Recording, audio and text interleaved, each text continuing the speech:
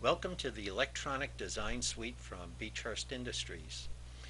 With this little tutorial, we are going to show you how to manipulate some of the information that's in the file, which is plain text, and we're going to show you how to correct any problems that you might have with the solder mask specifically.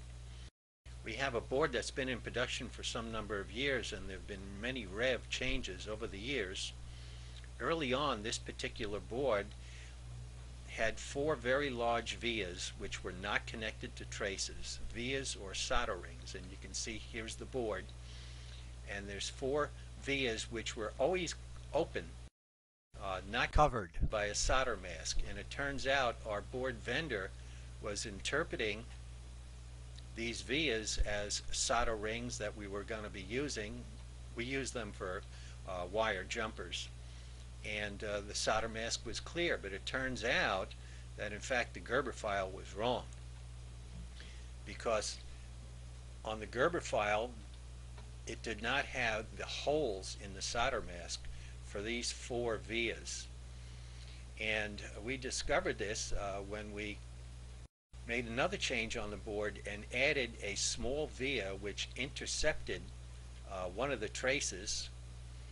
And we added that because it turns out we are now at the point where this board comes in two different versions and it involves different components, and this allows us to use the same board for both versions.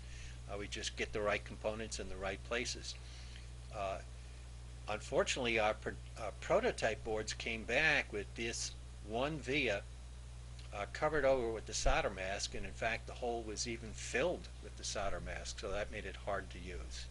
So we opened up the PCB file with our text editor and found the vias, and also we looked at one of the elements. Now, with the element there, if you look at pin 1, the pin is 29 mils ID and 56 mils OD, and the solder mask is 62 mils. That's the hole in the mask. And if you look at the vias in front of the ID, that's all zeros. In other words, no hole in the solder mask. So all we had to do is go in to this particular file and edit the via information to show a hole in the solder mask, which comes just before the via ID, and that hole has to be bigger than the OD of the solder ring. So if the first line we see a solder ring of 115 mils and the hole is 120 mils.